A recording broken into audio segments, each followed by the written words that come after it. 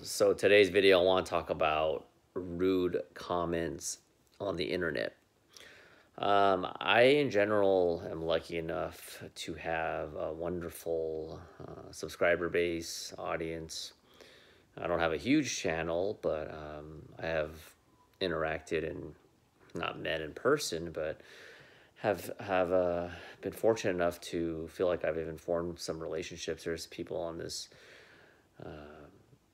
on my channel for many years. I mean, it could be up to a decade, and you know exactly who you are, so I truly appreciate it.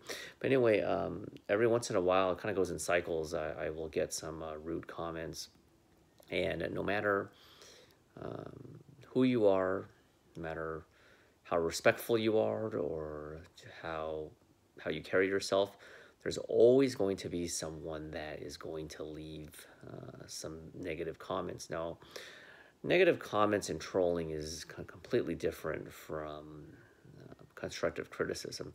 I've received constructive criticism before, and you can tell the difference and decipher between the two. There's one time I did a couple of cooking videos, and someone mentioned, you know, maybe you should try this or try that method, and it's like, oh yeah, that's actually a good pointer.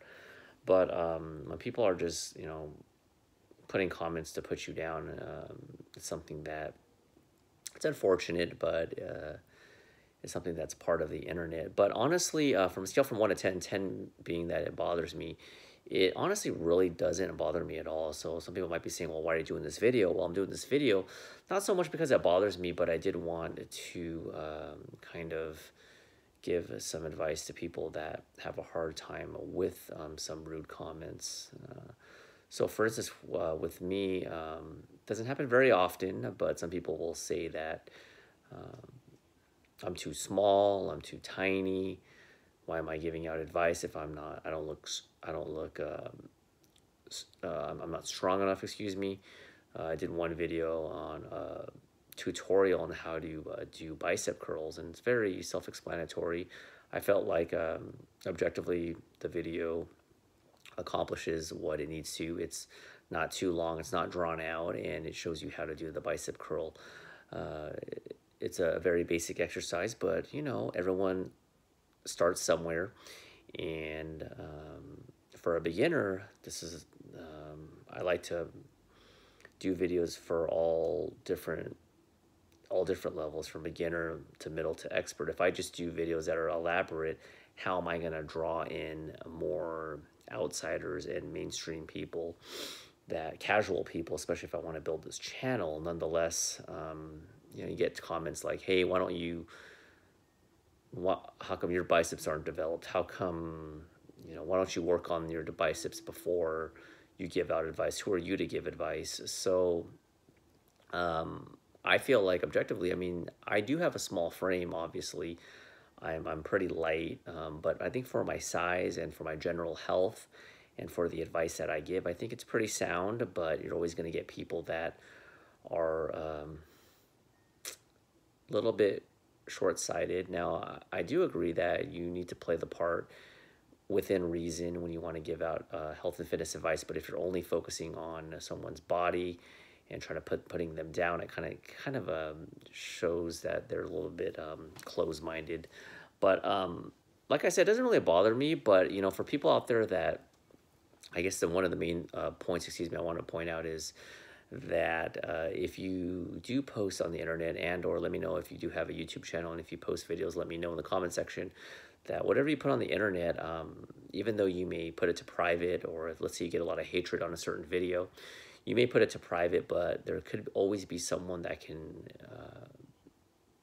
download your and copy your video for permanent. So, you know, anytime you post anything on the internet, you need to treat it as such. You need to treat it as it's a permanent, even though you could take it down, like I said, but there's always someone, and especially when you get a bigger following, there's always someone that's going to save your video, and then something could bite you in the ass. So just be very wary of what you post, and also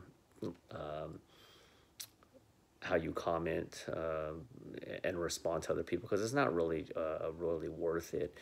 So the other thing I wanted to say before I depart is this whole concept of being anonymous on the internet and people just posting and commenting whatever. Like for someone like me, I don't lose any sleep over it. I rarely even respond to people that are disrespectful. It's just not worth my time. I used to in the past when I was a little bit more confrontational, but there's just, I mean, I've got too much good things going on in my life, so who cares about feeding a troll? But there are people that are very sensitive, and people that are sensitive to the internet or sensitive in general that have mental health issues. And I've had my fair share. A lot, I got baggage, but that's for another story. But people that aren't as strong-willed, and it's nothing to take away from them, but people that are a little bit, have more of a fragile ego, those are the people I kind of worry about, because you hear it where people, you hear it on stories on TV and the media, how there's kids that are getting bullied through social media.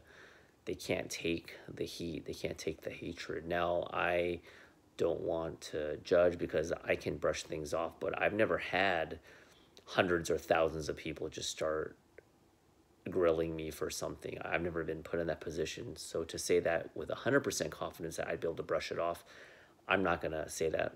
But I do know I have much thicker skin than most people.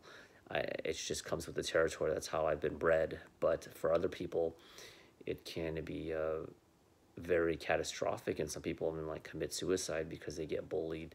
So for people that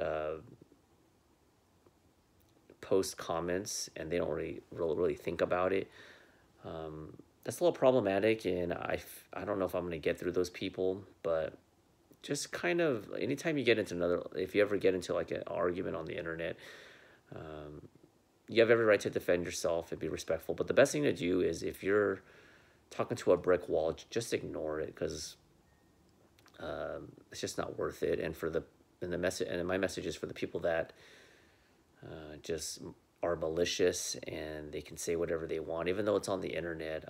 If you wouldn't say it to someone's face, then you probably shouldn't say it at all. I think it's cowardly. I think that a mob mentality, and I do notice that if you just get a couple comments and people saying something, people are like vultures. They want to be on a team, and they just go after you, and it seems like it just increases the hatred. Now, some of the hatred is warranted. If you're a dumbass posting stuff and saying stupid racist remarks and stuff, you better, if you post certain things, you better be able to take it. If you dish it out, you better be able to take it. But still, just be a little bit aware of other people, because even if you think you're joking, it's not a big deal. If you call someone who has an eating disorder, for example, and they lost some weight, and let's say they posted a transformation video and it didn't meet your standards, if you put in the comment section, oh, you don't look that good, some people might say, oh, well, don't be a snowflake. But that's a little insensitive. The person's putting their ish on the internet, and they're trying their best, and as long as they're not trying to get ass pats, does it really bother you that just because they don't look like a supermodel, but they made progress? Why don't you just say good job and move on, or just click off the video? So the video's getting too long, so that's about it. I just don't like the insensitivity that social media has brought out the worst in people that are just pretty much dicks.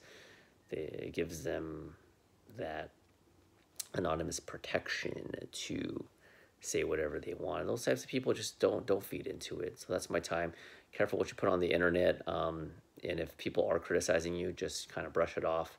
It's not a big deal. And if it's too much for you to handle, then you might want to maybe get off the internet and get off social media for a while until you can compose yourself, because it's not, when you get support, it's great, but when there's people coming after you and you have to defend yourself, it's going to test your character. So that's my time. Thanks for watching. I will talk to you next video. Bye.